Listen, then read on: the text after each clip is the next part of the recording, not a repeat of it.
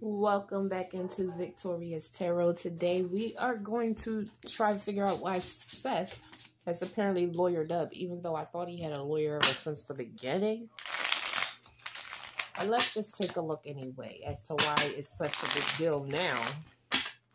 Why the lawyer effect is such a big deal now with Seth. It seems like everybody wants to give the big guy the side eye. So let's just take a look into why Seth has decided to lawyer up. Why has Seth decided to lawyer up? We have the Judgment in the reverse. So here is somebody who's not going to take the blame for something. Something in the past he's not going to take the blame for. In the present moment, things are definitely out of control, Spirit. You never lie. The Lovers. There's something hidden about the Lovers. So far, Seth has lawyered up because, in my opinion, there's something going on in the past that he doesn't want to be a part of. He doesn't want to take the blame for.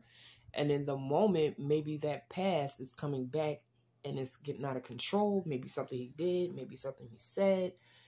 But in secrecy, we have that. It's something about the Lovers. Those Lovers. The obstacles here. Recovering from a traumatic event.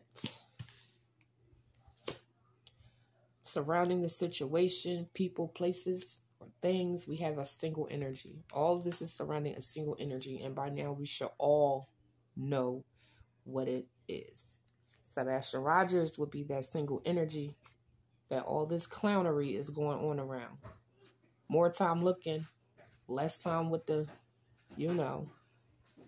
Page of Pentacles in the reverse. A lack of progress, lack of evidence, in my opinion. We have the Two of Wands in the reverse and the upright. This will be telling us about somebody planning. It's like planning to go somewhere. But in the reverse, this just turns out to be a bad plan. Why did Seth lawyer up?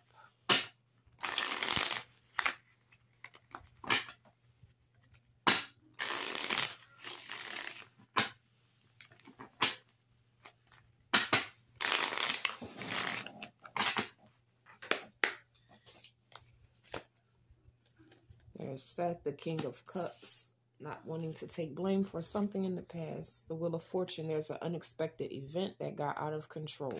Right now, there's an unexpected event that got out of control. So maybe something that was said got blown out of proportion.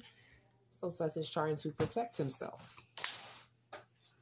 Here we have the Six of Pentacles, which tells us about that giving and receiving.